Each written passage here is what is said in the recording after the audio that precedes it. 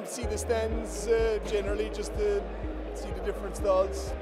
We're only here half an hour, we've only seen half of it, but I can't wait to see the rest.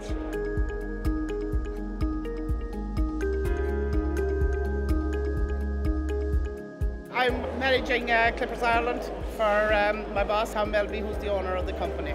The first day here, there has been a fantastic buzz around the place. A lot of people coming and going. Everyone seems to be happy to be out, although they seem to be happier to be in out of the rain.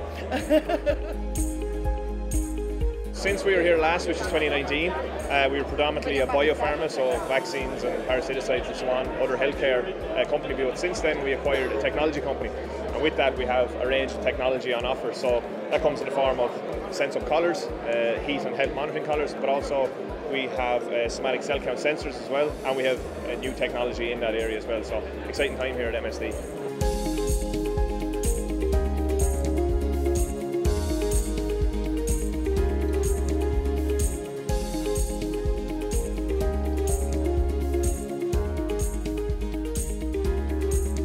It's nice looking at the stock, the young stock there now, and most enjoyable. But sure, it's a nice day out, especially if a wet day outside. What would you be doing really, you know? So. It's very nice to see the young people there, very involved. It's very impressive. It's very impressive the way it is done, and it's very interesting.